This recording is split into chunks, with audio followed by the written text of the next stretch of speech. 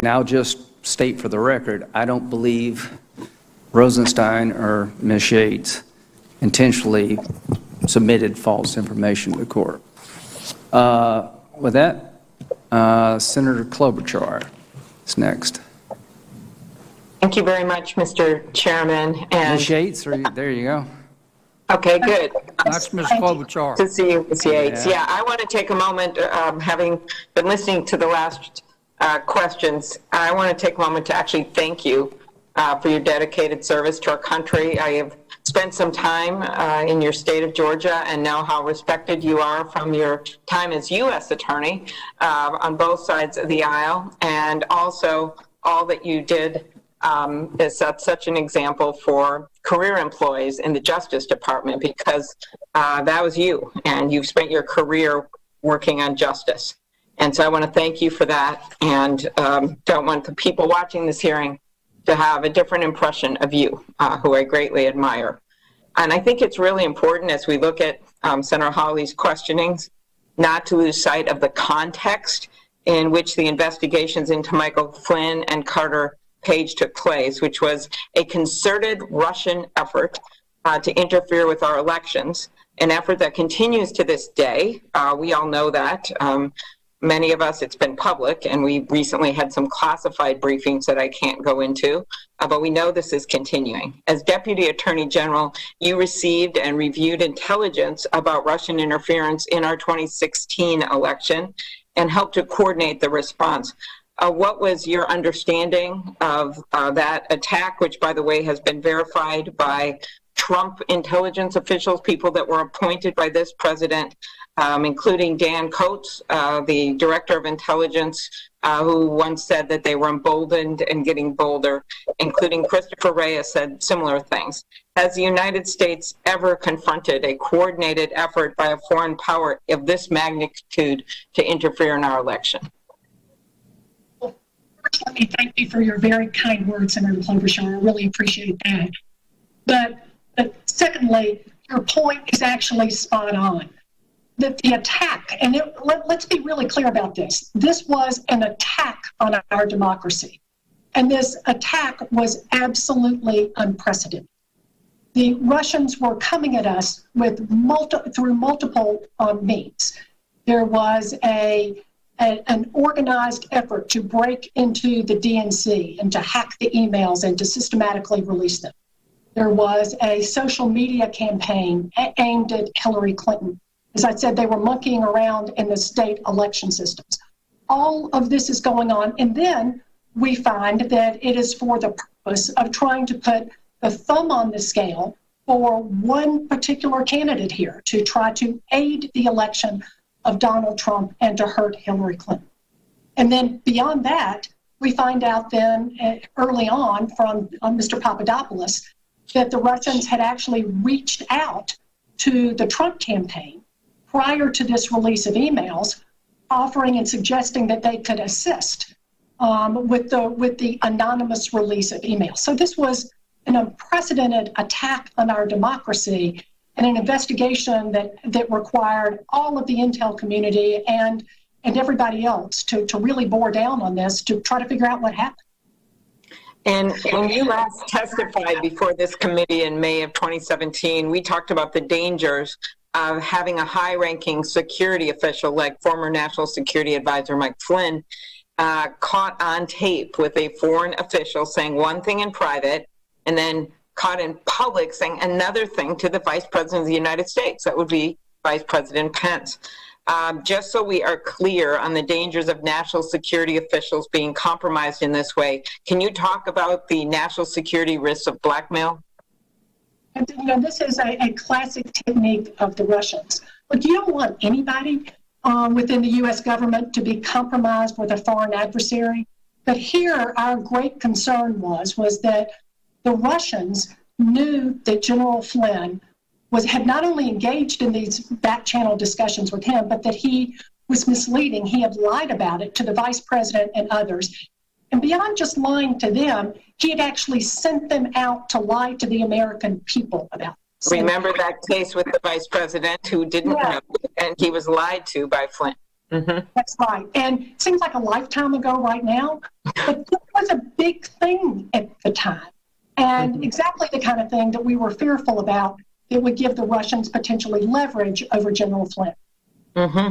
And just last things I wanted to ask about here is the special counsel found that Russian interference in our election was, quote, sweeping and systematic.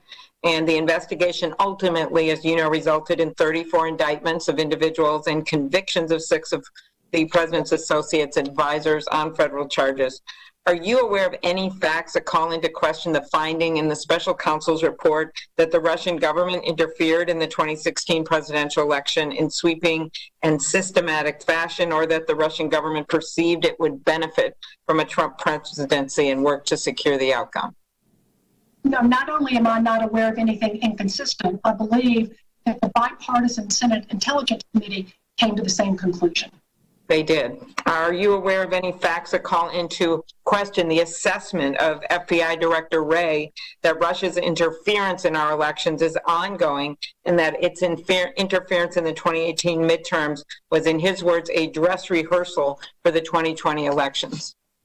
No, and in fact, I think that's something that we all need to really be vigilant about, is that this is not just something that happened in the past.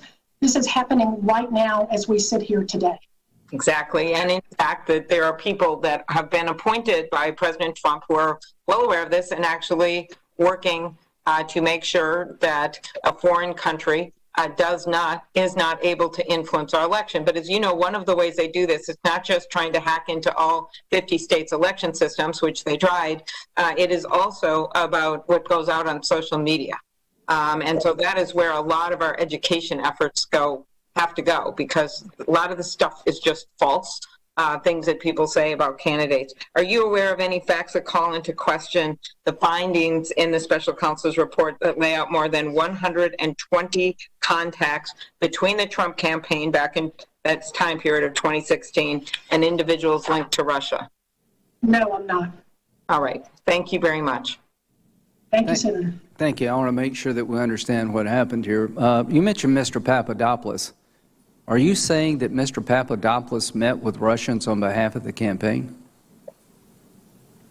I am saying that Mr. Papadopoulos, as I believe you know, Senator Graham, was approached by an individual who was associated. No, that's not my question. Is there any evidence Mr. Papadopoulos met with Russians on behalf of the campaign? Mr. Papadopoulos was a foreign policy advisor for the campaign and met with an individual. See, Mr. Papadopoulos, was he charged with colluding with the Russians? Senator Graham, you're forgetting about the context and the timing. No, what I don't want to do, with all due respect, is that the Mueller report is out, nobody got indicted, and we're not going to go after these people twice and suggest that they're treasonous, because in the Papadopoulos transcribed interviews he didn't know about, he said to work with the Russians would be treason. I would never do that. I just don't want to bring these people back up and suggest they did something they didn't do. Senator Tillis. Senator, I did not mention treason with Mr. Papadopoulos at all. And as I think you know, well, yes, when he talked to a confidential human source, he denied this, but we now know that the information that he provided to the foreign intelligence official in August was absolutely correct. He was getting. Is he a Russian agent? Was he a Russian agent? He was connected with Russian intelligence. Really? Man, that's a new revelation. Senator Tillett. Thank you, Mr. Chairman. Ms. Yates, one thing you may want to do is pull up a little bit closer to the mic if you can. We're hearing you, but I think we're straining to hear. In response to some of Chair Graham's questions and Senator Cornyn's questions, you characterized Comey. I think you said that when Senator Graham used the word rogue, you said that's a word you could use. And Senator Cornyn's discussion with you, you said that there was certainly a violation of some of the rules of the norms, and some of the behavior of those involved in the investigation was not ideal. Now, what about Mr. Orr? Could we use similar words to describe Mr. Orr's behavior over the course of this investigation? Well, and let me clarify one thing here, because I think it's important that we be accurate. I said that Director Comey's decision to go interview General Flynn without coordinating that interview with us could be characterized as rogue. I was not characterizing Director Comey generally as rogue. So I think it's important to be accurate and fair there. Now, with respect to... Go ahead, Ms. Yates. On Mr. Orr. On Mr. Orr, just in terms of his behavior, I know back in November of 2016, he was apparently aware that Steele was desperate to prevent President Trump from being elected. Was that information shared with you in the intervening days or weeks? I'm sorry, I didn't mean to interrupt you. No, none of that information was shared with me. No. And I don't think that Bruce Orr should have been having those conversations without telling us at the Justice Department about it. Yeah. You were in the Department of Justice for 27 years, and thank you for your service. If you take a look at, I'm not an attorney, I'm not a prosecutor, but I have read Horowitz's report. Does any of that just make you angry with the lack of what I consider to be professionalism? These folks that were involved in this investigation are highly trained and educated. Is it fair to say that there weren't any rookies put in a position to provide you with evidence or provide you with information to make a decision? Well, I would certainly agree with you that the errors and omissions here were totally unacceptable. Yeah, so I'm sorry, Mr. And honestly, I think a lot of people are interrupting you. It has to do with delay and the fact that we're virtual, so I apologize for that. But, you know, it just seems to me the cynic in me makes it hard to believe when they knew what they knew about the credibility of the Steele dossier, that they wouldn't think that that's important to bring up the chain of command when you're making critical decisions. Is that something that you feel like anybody in that whole process, anyone, whether they were working for you or around you leading up to information that you were acting on, it seems to me that some of these people should have been disciplined or fired. Do you agree with that?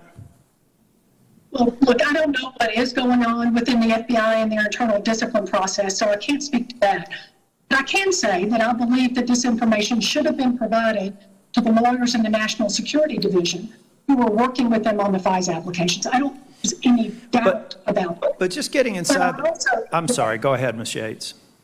But I also trust Inspector General Horowitz's conclusion that he did not find any evidence that any of these agents were acting with bias or any kind of political motive.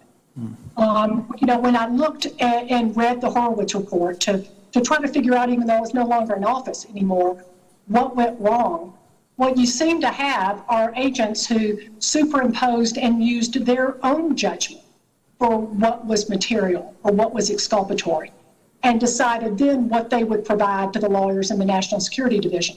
And that's not how it should work.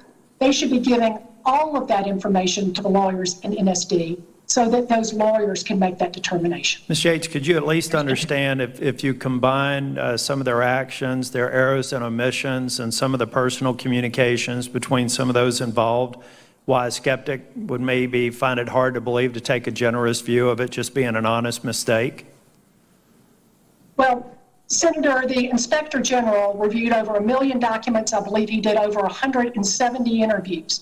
So I think he's in a better position than I am to be able to answer that question. And he found, again, that there was no evidence of bias or a political motive. Ms. Yates, do you believe the DOJ has ever really been or do you believe the DOJ can actually charge someone under the Logan Act? Can it? Frankly, Senator, I've never engaged in that analysis because we were not at a point of making a final determination as to whether General Flynn would be charged under the Logan Act. But as I was trying to make clear to Senator Graham, that was not the prism through which we were examining this. Did you ever seriously consider prosecuting Flynn under the Logan Act? We didn't make an official decision when I was there, but I believed it was very unlikely that we would prosecute him under the Logan Act. Again, it was a counterintelligence threat, not a criminal prosecution of the Logan Act that was the focus. Thank you, Ms. Yates. Senator Coons. Thank you, Chairman Graham and Ranking Member Feinstein. Thank you, Ms. Yates, for your 27 years of service to the United States Department of Justice and for your testimony here today. Let me just begin at the outset at sort of a framing here. Do you have any doubt that Russia attacked the United States during the 2016 presidential election with the intention of changing the outcome or influencing the outcome of that election?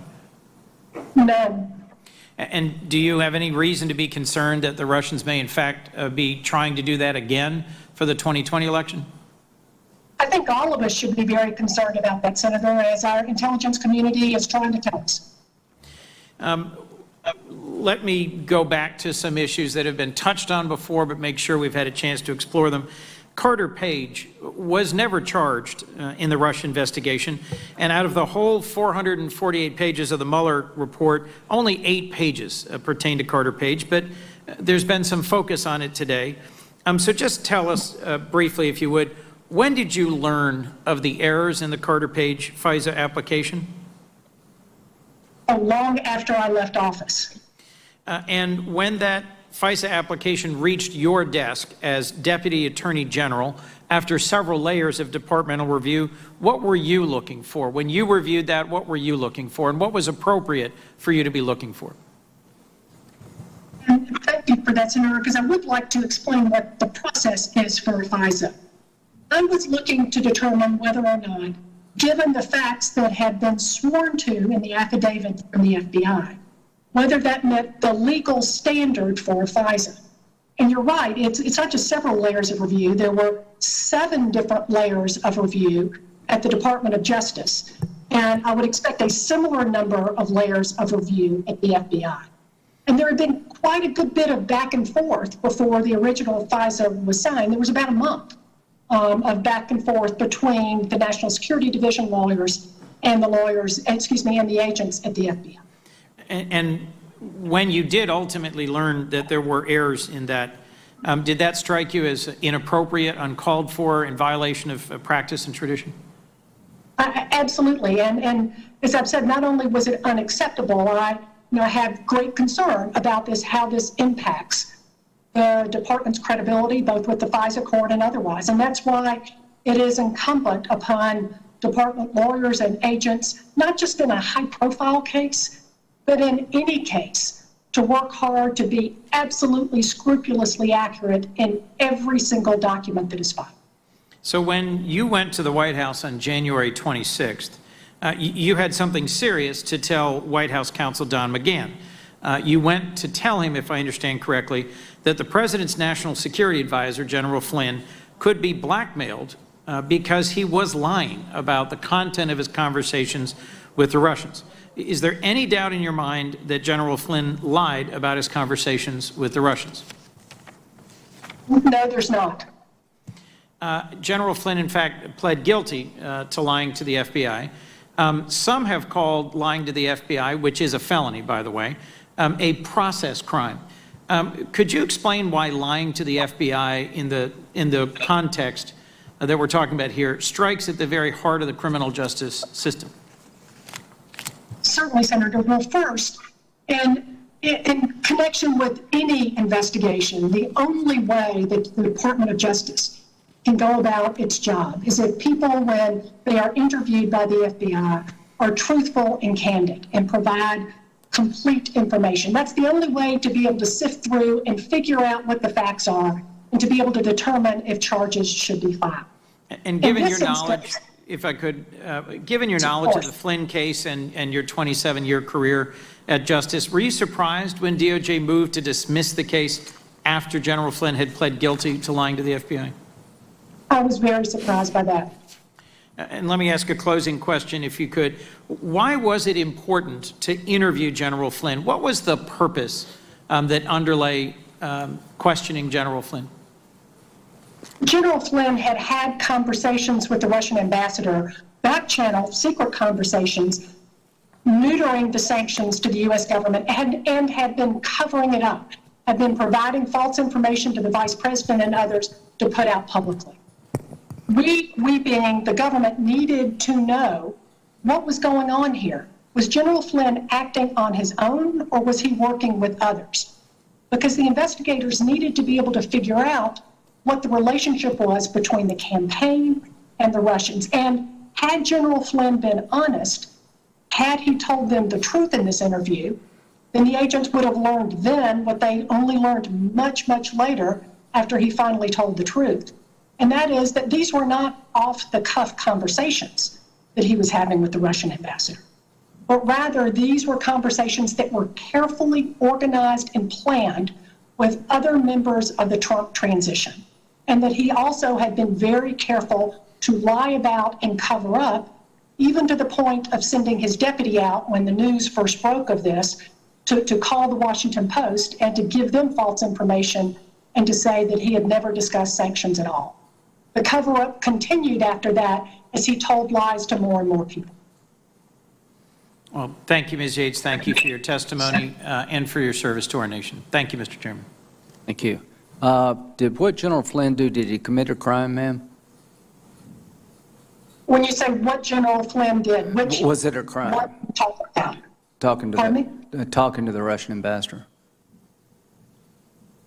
Again, Senator, I know I'm a broken record on this. We were doing a counterintelligence investigation Thank at you. that point, not a criminal investigation. Senator Kennedy. Counselor, thank you for appearing today voluntarily.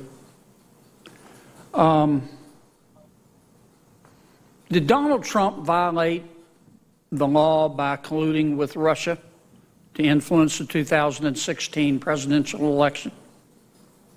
I think Special Counsel Mueller found that there was insufficient evidence to establish a conspiracy between Donald Trump and the Russian campaign. You agree with that? I am in no position I wasn't part of that investigation. I've read the Mueller report like I presume all of you. So there's some doubt in your mind?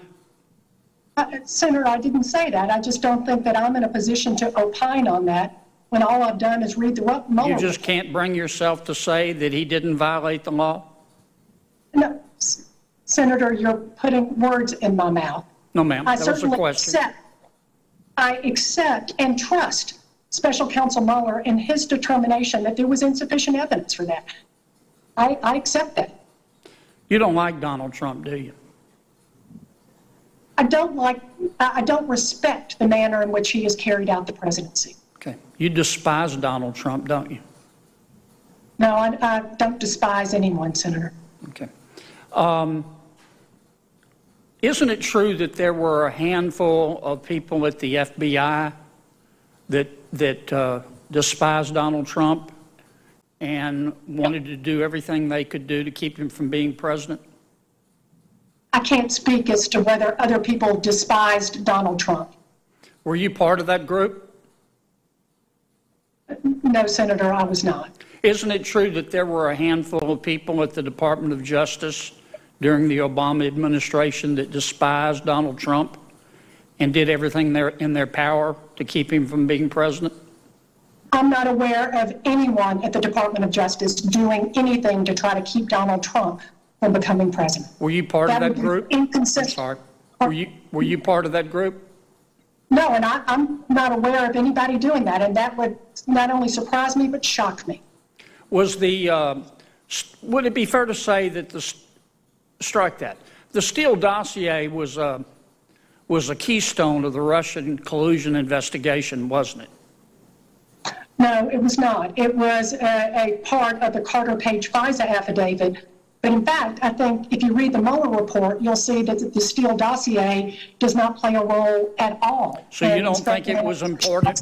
You don't think it was important to the FISA applications? As I just said, Senator, yes, with respect to the FISA applications in Carter Page. But your question was not that. Your question was with respect to Special Counsel Mueller's investigation. All right, fair enough. Let me be sure I understand you. Was the Steele dossier critically important to the FISA applications? Yes, it was. There was information with respect to Carter Page. Not to cut you off, but I've only got 5 minutes, and I think we can agree on this. The Steele dossier was junk, wasn't it? The Steele dossier when you say junk, I don't really know how to describe that. Well, what did you think about it? You thought it was true? You think it's true? Senator, there's information that was in the dossier that certainly is called into question now. I haven't been at the Department of Justice. Kidding.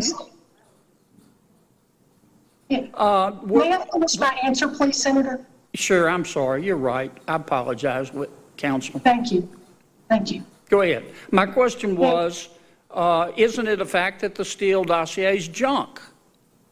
I think that there is certainly evidence now, but there was not at the time, that calls into question the reliability of many portions of the Steele dossier. Okay. Did you check to see if it was junk? It was junk before you signed off on the FISA applications?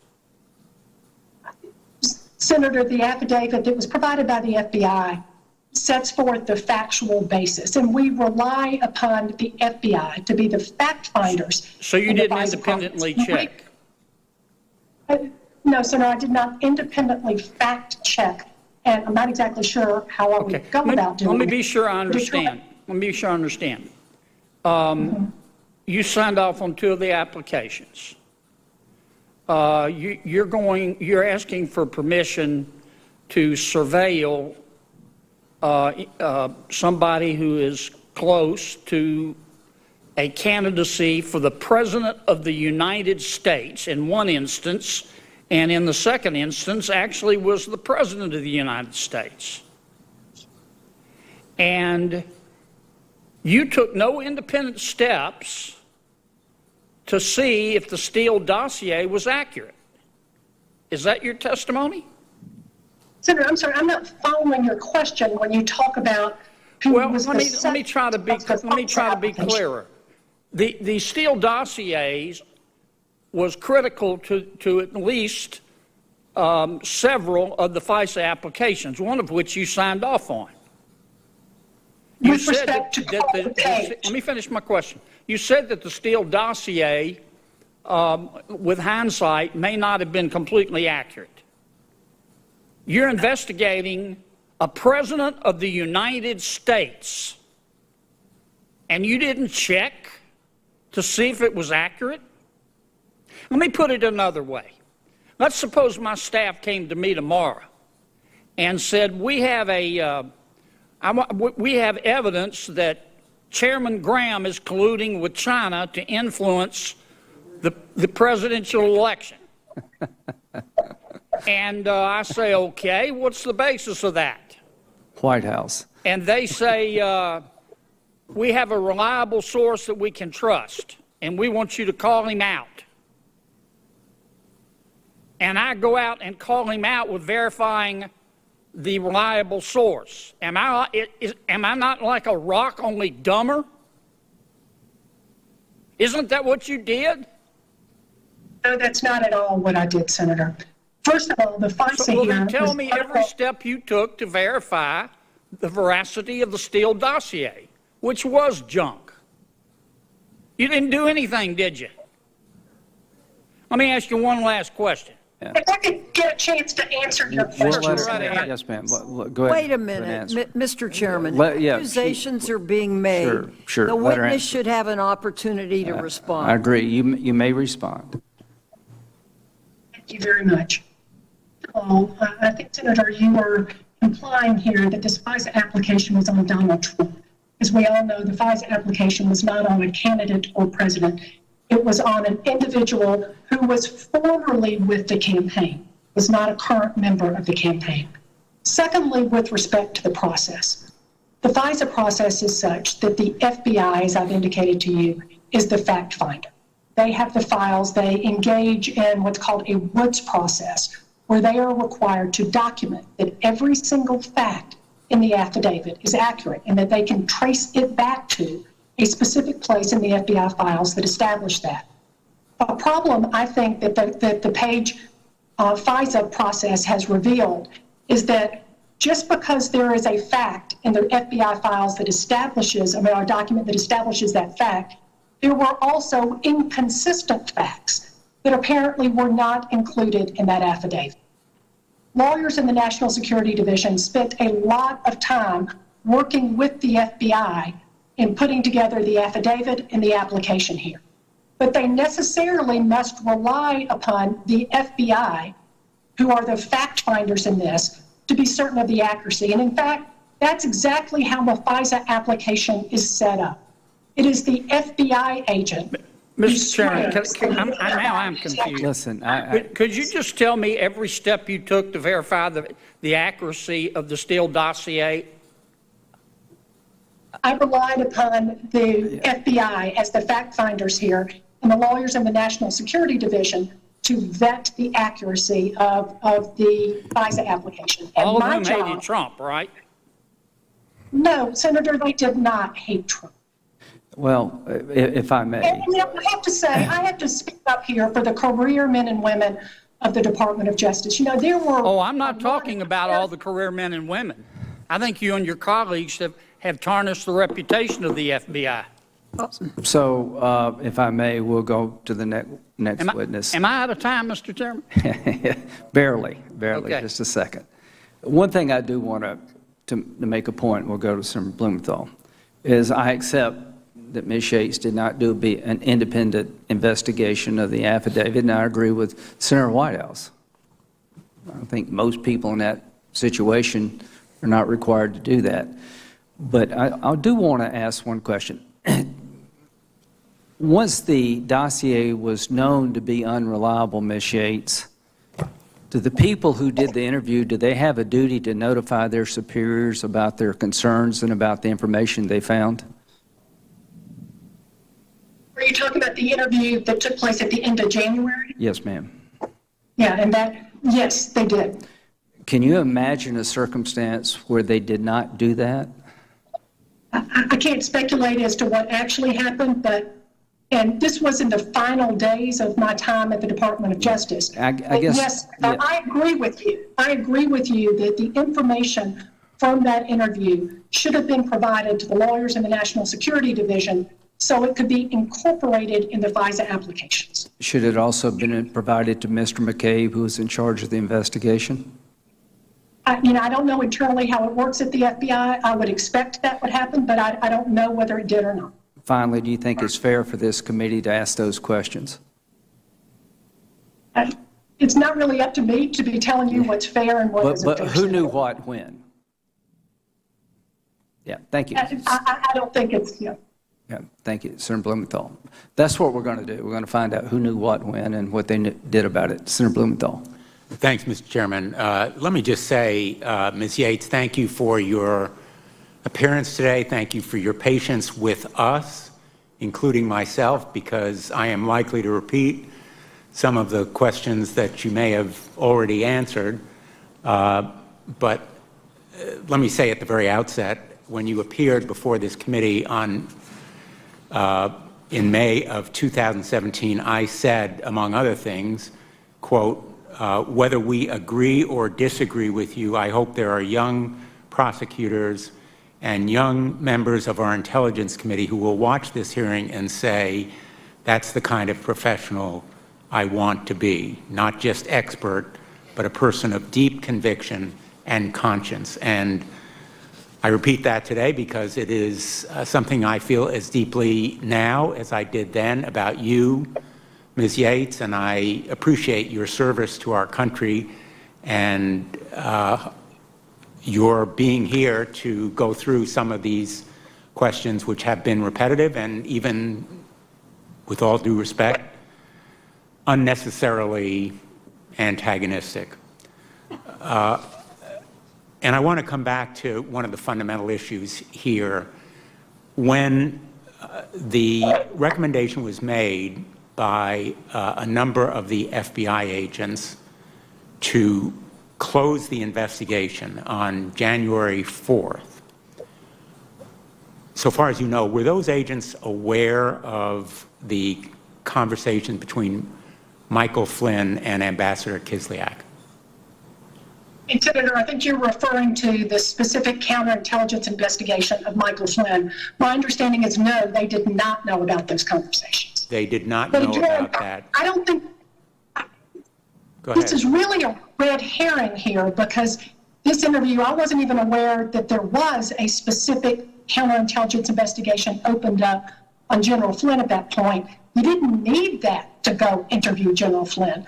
The circumstances here called out for an interview in the context of the broader investigation. And in fact, you've just answered what was going to be my next question. The continuing investigation into Michael Flynn was legitimate, correct, when he was questioned by the FBI himself? Yes.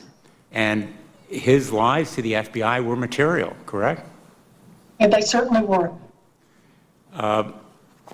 Now, the president, or I should say the Department of Justice, has moved to dismiss the case against Michael Flynn on the basis that his false statements to the FBI were not material or the investigation was not legitimate. But I think that is clearly and powerfully contradicted by the evidence that you've given us today.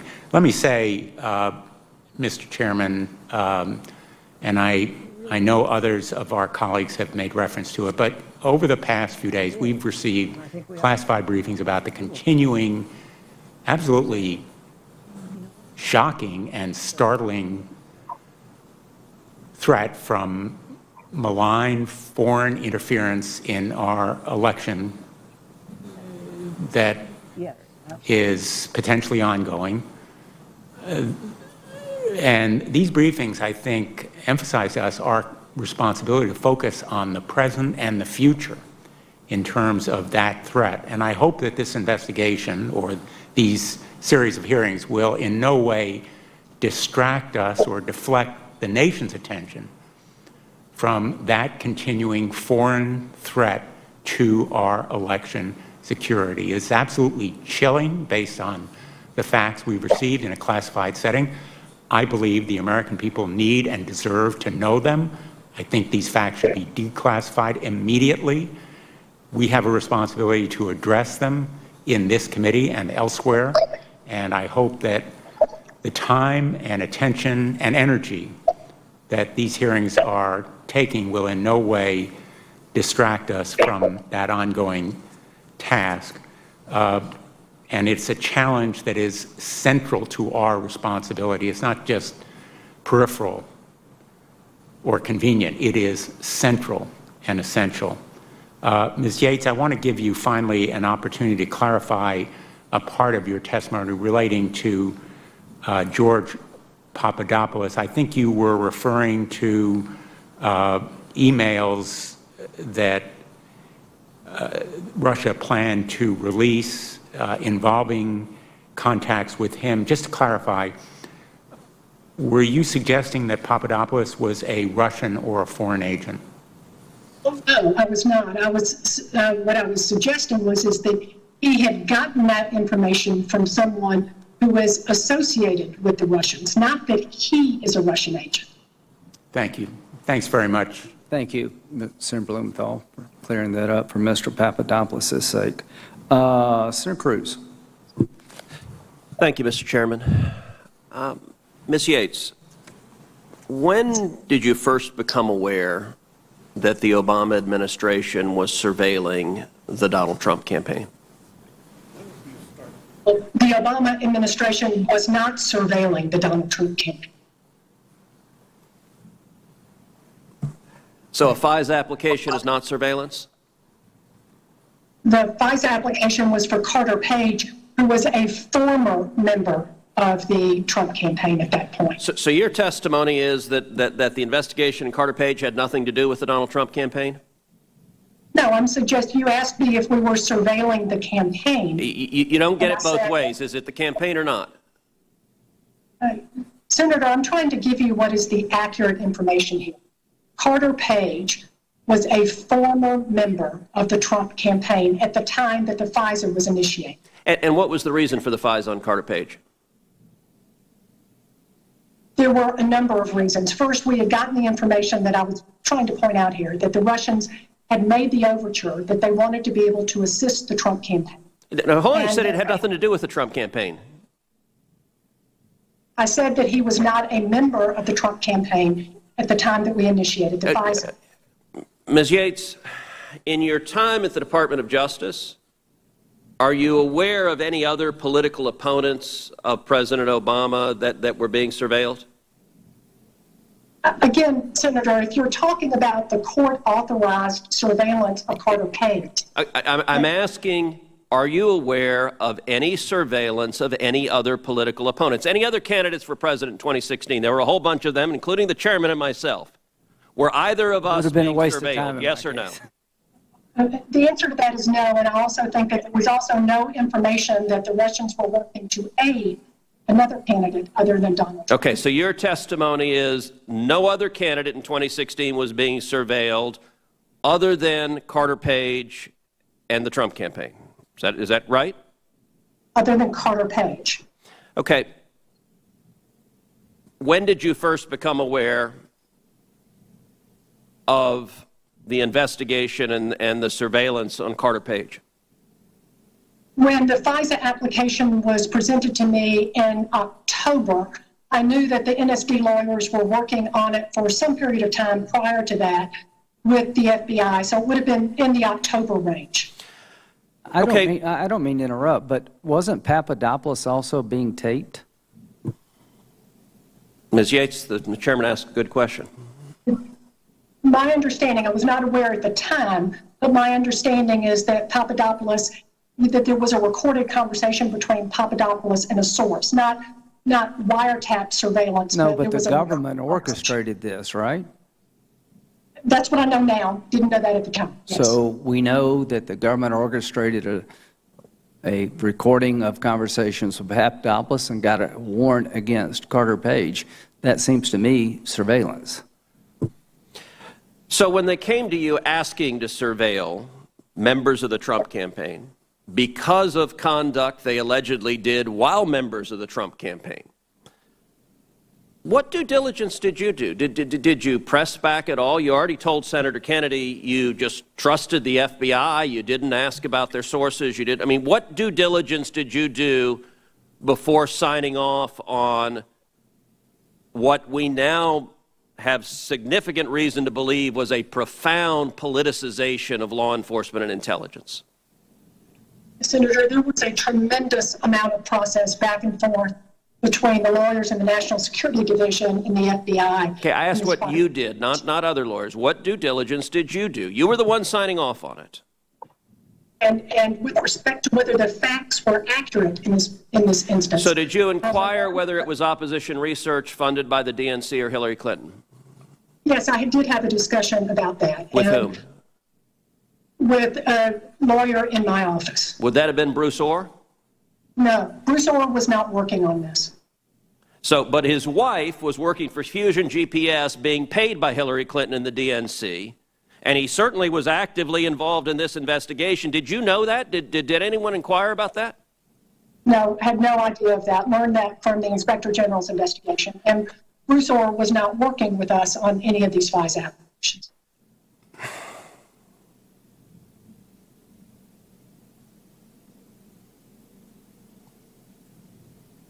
You said earlier that nobody was trying to get President Trump. Have you read the Horowitz Inspector General report? I have. And Inspector General Horowitz found that he did not find any evidence of bias or political motive. Ms. Yates, with all due respect, Inspector General Horowitz found 17 material misstatements in those FISA applications, including a lawyer from the FBI who fraudulently altered a document and submitted it, and in fact took the question, was Carter Page an asset from the FBI for the CIA? The CIA said yes. He altered the document and changed it to a no. You're telling me that nobody wanted to get Trump? How about that lawyer that fraudulently altered a document to get this surveillance? I'm telling you that Inspector General Horowitz did over 170 interviews and reviewed more than 1 million documents. And he's in a better position than I am to be able to make a conclusion about whether there was evidence of a political motive or bias. Ms. Yates, let me just make a final observation. You mentioned in your testimony the principled career men and women at the Department of Justice and the FBI, and you're right. There are tremendous principles whose integrity has been called into question by the profound politicization of the leadership of the department and of the Bureau, and to sign off on turning the FBI and the CIA into a tool of opposition research and attacking your political opponents, and to go all the way to the Oval Office as you did on January 5th with President Obama and Joe Biden going after their political opponents, it's wrong, and it has done immeasurable damage to the professionals and the men and women of integrity at the Department of Justice and at the Bureau. And now I think Senator Hirono, but I will say, I want Ms. Yates to understand, Horowitz didn't find any bias in opening up the counterintelligence investigation, but he was dumbfounded by the series of events that occurred, including manipulating evidence and all the withholding of information from the court. He said, that's hard to explain. Not for me, it's not. Senator Hirono. Thank you, Mr. Chairman. The person who has very much politicized the Department of the Attorney General is the current Attorney General, Bill Barr. There's been a lot of talk today about the Justice Department's errors and omissions in the FISA application process, and the IG investigation where they interviewed 100 people, looked at 1 million documents, and as Ms. Yates just testified, there was no finding of political bias or improper motivations in the beginning of that investigation. But what hasn't been brought out is the fact that Christopher Wray, the FBI director, in response to the IG's recommendations, has taken more than 40 corrective steps to address the concerns. FBI Director Ms. Yates has warned that Russia is engaged in information warfare, and even as we speak, they are continuing to interfere with our 2020 presidential election. And you noted that their interference in 2016 was shocking and massive. Do you think our country is adequately prepared to combat Russian interference in this upcoming election? You know, I'm no longer in government, Senator, so I don't know what's going on. But gosh, I hope so. And I hope that this is an all-of-government approach, because regardless of whether folks are Democrats or Republicans or what their views may be on anything else, I think and hope that we all share the same objective, that we want to protect the integrity of our elections. I completely agree with you, but sad to say, this leads me into the next question, because it seems President Trump is not taking Russian interference in our elections seriously. And to your knowledge, has President Trump ever punished Russia or even criticized Russia for its attack on our democracy in 2016? Well, I'm not an authority on that from an official standpoint. I can't recall an instance now. I'm not saying that it's never happened, but I sure can't remember one. Well, if he has, I'd like somebody to point it out to me. And I don't think he has even acknowledged the current efforts by Russia to undermine our upcoming elections. Going on January 26, 2017, you warned the White House that President Trump's National Security Advisor, Michael Flynn, had lied and denying that he discussed U.S. sanctions with the Russian ambassador. And yes, he had a back channel conversations going on. Did General Flynn pose a national security risk to the United States? That was certainly our concern, Senator, as that the Russians had leverage over General Flynn, and the Russians will use leverage whenever they can. And somebody as close to the president as being the national security advisor, I would say that he posed a national security risk, and that is how I take your response. Now, during an earlier back and forth with the chairman, there was a question on whether General Flynn's discussions with the Russian ambassador about sanctions related to a run-of-the-mill policy difference. You know, what's the problem of an incoming administration trying to reset their relationship with another country? But is it standard run-of-the-mill stuff for a member of an incoming administration to undermine sanctions imposed by the current administration against a country that massively interfered in our elections, particularly when that country interfered in favor of the incoming administration? Is this merely a mere resetting, or did it raise a lot more concerns? Senator, look, I totally understand that people of good faith can have different views on policies, and you can have a policy difference. But I would hope and expect that Democrat or Republican, Obama administration or Trump administration that you would be opposed to the Russians trying to meddle in our elections. Yes. And that we would stand unified on that and make sure that we send the adequate message of trust that they never do it again. And this administration certainly is not sending that adequate message to Russia. You will not interfere with our elections. Now, having spent nearly 3 decades at the Justice Department, do you believe President Trump's obstruction of justice conduct, as described in the Mueller report, was enough to indict him? Do you think he would have been prosecuted were he not the President of the United States? I think it certainly raised a number of troubling scenarios. And having been, a prosecutor for a number of years myself, let me answer it this way. I think that there were a couple of thousand former DOJ officials that signed a letter indicating that if that had been somebody else, they would have prosecuted. So, and do you agree with that assessment? I think there's former people. Yeah, I want to be precise here. I would want to look at the specific allegations, but there certainly were very troubling allegations with respect to obstruction. And possibly resulting in multiple felony charges for obstruction of justice were he not a sitting president. That's certainly the Mueller report made it clear that was stumbling block to his being able to make a conclusion about obstruction. Thank you very much.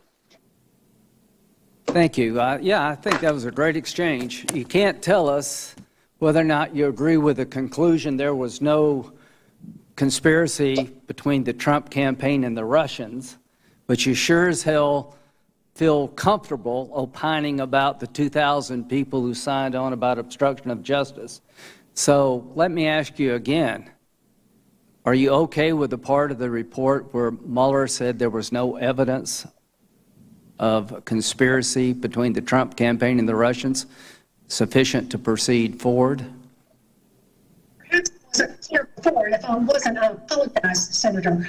First, let me say the Mueller report did not find that there was no evidence of a conspiracy. What he found was the evidence. Do you think there was evidence of a conspiracy? May I please finish my answer?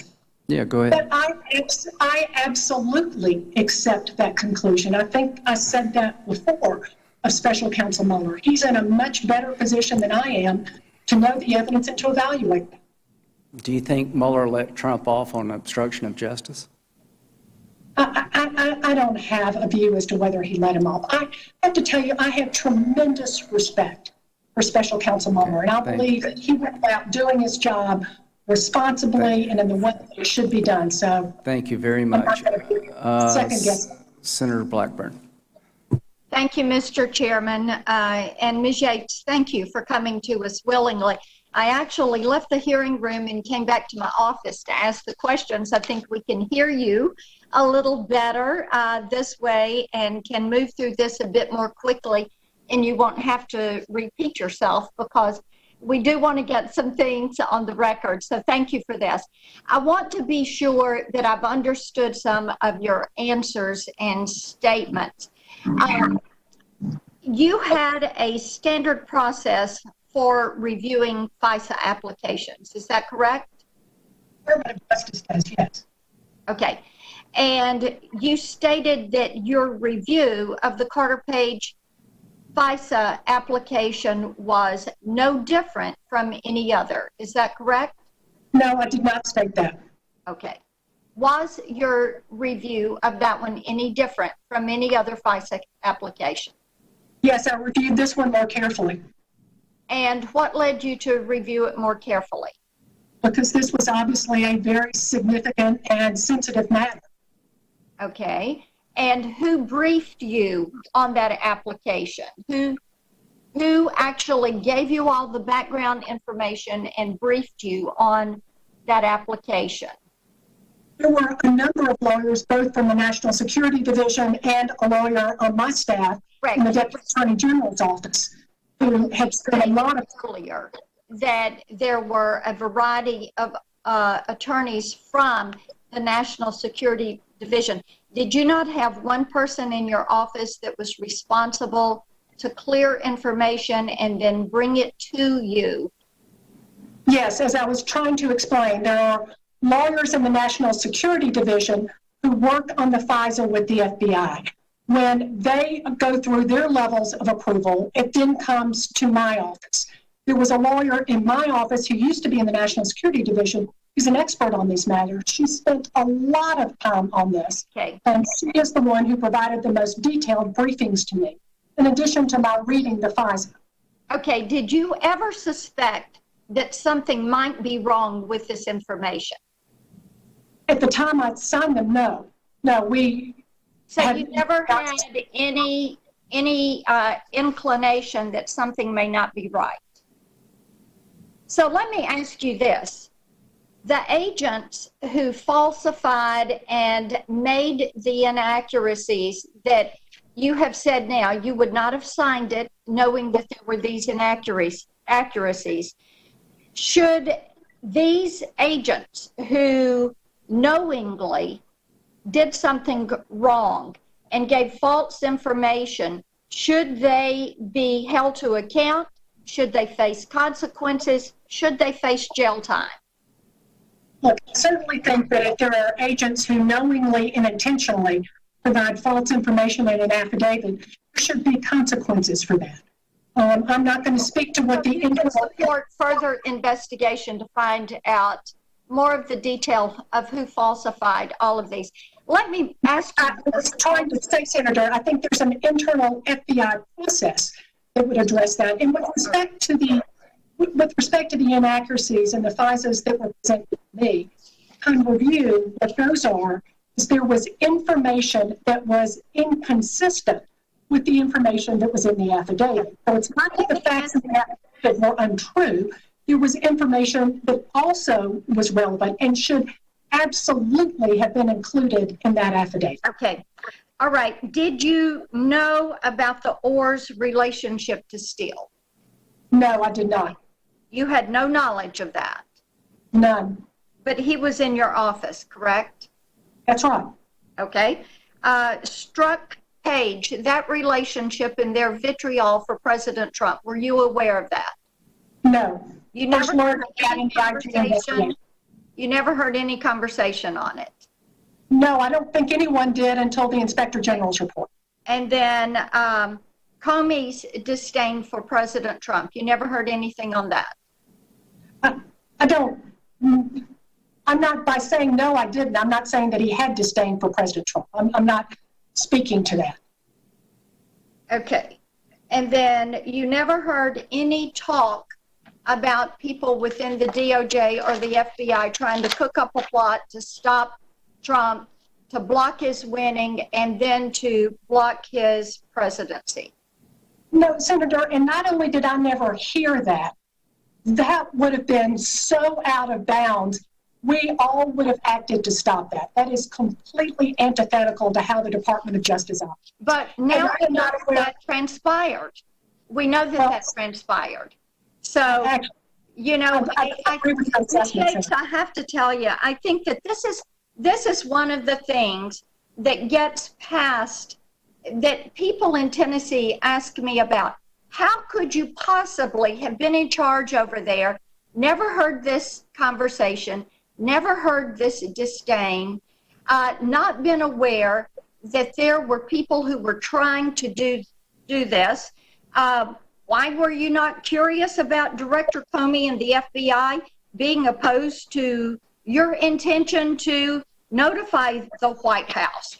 You weren't curious about that, it seems. Why do you say Flynn did this and it's awful, but yet we know what President Obama said to David Medvedev about give me more flexibility after the election, I'll have more flexibility.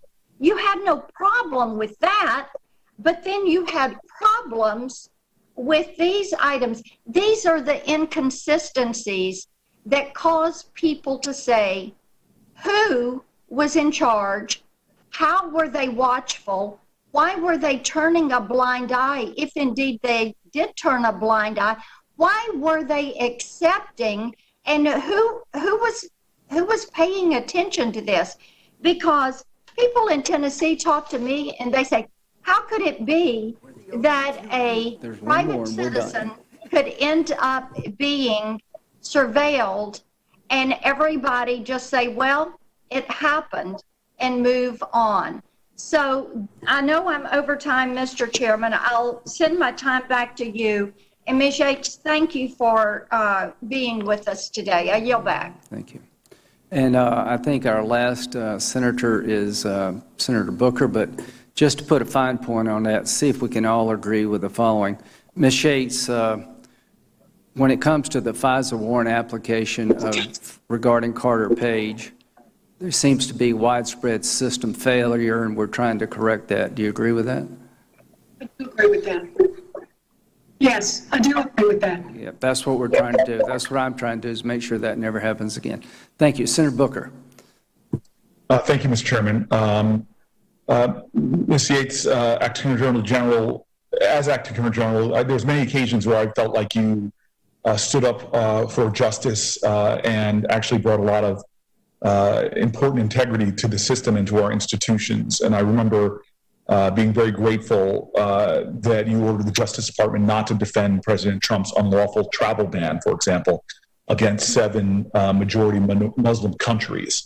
And I've appreciated the way you conducted yourself in that way. And I want to sort of drill down into some of your understandings as we see the Justice Department continuing under the Trump administration. In many ways, I believe it's been politicized and manipulated instead of focusing on those interests of justice and democracy. So, for example, we know that Russia wants to interfere in our election this year. And just as it did in 2016, and we know that they're wanting to help the Trump campaign, but Attorney General Barr has repeatedly struggled, including in a House hearing just last week, to confirm that it would be wrong and illegal for the president to solicit or accept foreign assistance in elections. So I'd like to just pose this question to you. Is it legal or appropriate for a presidential candidate or campaign to solicit or accept help from a foreign government in an election?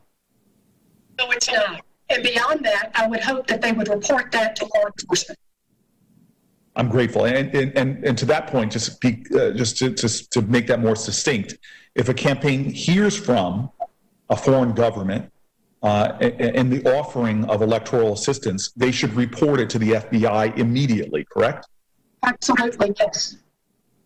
And, you know, there's a lot of areas, I believe, where Attorney General Barr has obfuscated or in some ways muddled what I think is not only legal clarity, but moral clarity. We've seen him and other Justice Department leaders intervene in prosecutions arising from the Russian investigation of the 2 close associates of President Trump. I think Michael Flynn and Roger Stone are examples of that. We've seen Attorney General Barr engineering the removal of U.S. attorneys who apparently were not sufficiently friendly to the president's personal interests. And we've seen Attorney General Barr distort the findings of the special counsel Mueller's report on the Trump campaign's link to Russian interference and President Trump's later efforts to obstruct that investigation. And so do you think actions like these are consistent with the Justice Department's duty, as you said, and I quote you, to always seek justice and stand for what's right? You know, I think that the highest responsibility of any lawyer at the Department of Justice is to ensure that you're going about doing your job in a way that will inspire the public trust. And the public has to ensure that be assured that the rules apply the same to everyone. There's no people who aren't treated specially, and that the law is not used as a cudgel to go after people who are enemies or not friends. And that is the most sacrosanct obligation of the Department of Justice. And so based on your 3 decades of experience at the Justice Department under presidents of both parties, do you think the department's recent attempts to dismiss the Flynn case have damaged the credibility? Are they unprecedented in terms of what you've seen under presidents of both parties? And what do you think should be done about this going forward? Well, I think anytime you have something like this, where there is certainly a appearance as you start there that someone who is close to the president is being treated differently. And then when you look at the underlying facts and you see that, in fact, positions are being taken by the Justice Department that have never been taken in any other similar cases before, and the fact that no career person would sign that pleading. That all does have to give you some pause. And then last week, Attorney General Barr refused to agree that he would wait to release a report by the U.S. Attorney John Durham until after the election in November. I'd like to enter to the record a New York Times article from today entitled, Will Bill Barr Try to Help Trump Win the Election? The article details Attorney General Barr's apparent efforts to override key Justice Department policies and norms by deploying this and other investigations for political purposes. And if that article can be entered to the record, Mr. Chairman? Without objection. And so, Ms. Yates, the Inspector General's report stated that in the run-up to the 2016 election, you, quote, did not want to do anything that could potentially impact candidate Trump. That's on page 71 and 72. So why is it important for the Justice Department to avoid taking actions just before an election that could, again, I quote, potentially impact it? This is an important principle that applies not just in the investigation of the president, but in any investigation that could involve an elected official. And, you know, I prosecuted public corruption cases as an AUSA, and I'll tell you, we didn't take any action, whether it was a case involving a local sheriff or a governor or a senator. We wouldn't take any action that could potentially have an impact on the election. And that's not just to be fair to that individual, but also to ensure that the public has confidence that this power is not being used to try to impact an election. In this case, when you mentioned Trump, I have a very specific recollection of activity with respect to Paul Manafort and my talking to the FBI to make sure that they weren't doing anything publicly with respect to Mr. Manafort, even though he was no longer even with the campaign at this point, but that they weren't doing anything publicly with respect to Mr. Manafort, because that could be unfair to then candidate Donald Trump. Well, I want to thank you. My time's expired. I just want to say that, look, I think that retrospective hearings where we're analyzing and looking to get to the truth are important, but to prioritize that over an oncoming election, and with the international interference that we all know is going on, and with conduct of a attorney general that is possibly further eroding the independence of that agency that they run, in addition to undermining the sacrosanct ideals of an independent election. These are the things that we should be looking at right now to prevent what could happen in November that to me would be a serious blow to our overall democracy. And I'm hoping that these are issues that we can explore as a committee. And Mr. Chairman, thank you for allowing me to go over time. And Ms. Yates, it's very actually good to see you again. I look forward to the next opportunity we have to connect. Thank you. I believe that's our last senator. And just wrap it up, Ms. Yates, thank you for appearing. Just want to clear up some things that were brought up. Are you familiar with the Durham investigation? I've read about it. That's all I know. Do you know Mr. Durham? I don't believe we've ever met. Do you have any concerns about his doing something politically wrong?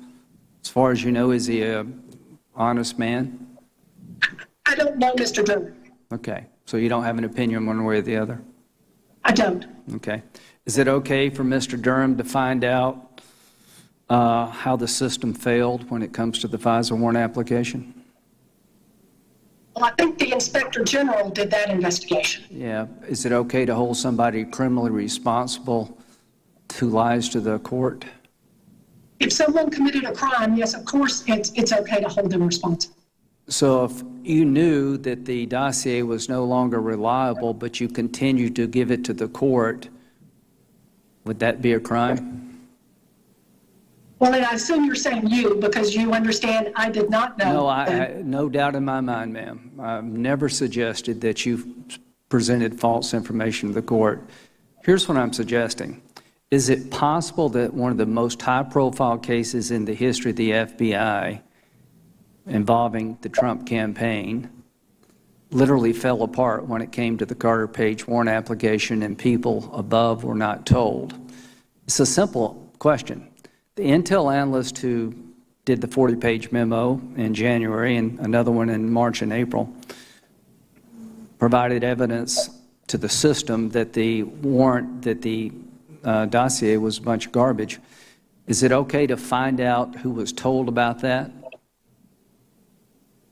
Well, again, Senator, I think that Inspector General Horowitz did that investigation. No, he didn't. He did not.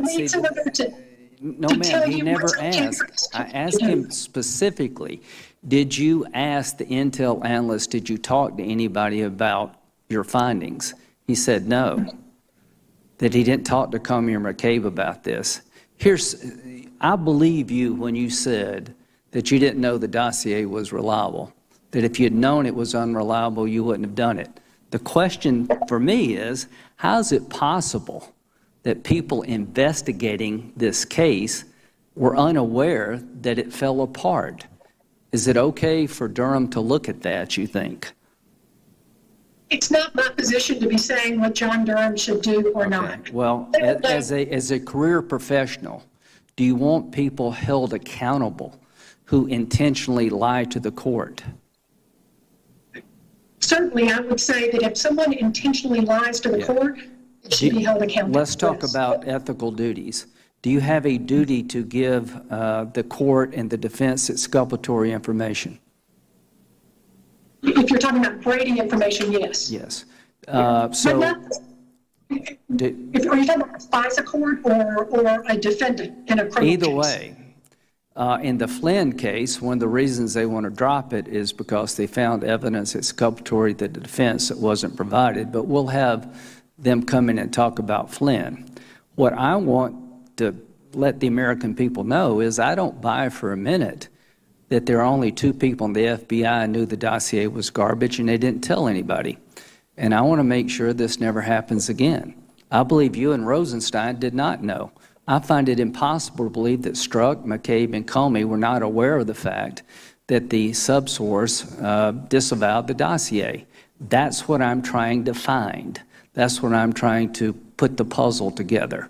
So what will the committee do next? We're going to talk to the intel analyst and the case agent and 2 others who interviewed the Russian subsource in January, again in March, and again in April, and we're going to ask them, oh, by the way, did you tell anybody in the FBI that the reliability of the dossier is going down to 0? And if you did tell somebody, who was it? Then we'll decide as a nation what accountability they should have, whether it be being fired, going to jail, or whatever. That is the purpose of this investigation going forward, is to make sure that the biggest system failure maybe ever at the FBI is not repeated, to make sure that if the FBI is investigating a presidential candidate or a sitting president, that they're held account when it goes off track. I just find it hard to believe that the dossier was used 4 times to get a warrant against Carter Page, and nobody knew it was a bunch of garbage, particularly after the January interview of the subsource. I don't believe you knew. I don't believe Rosenstein knew.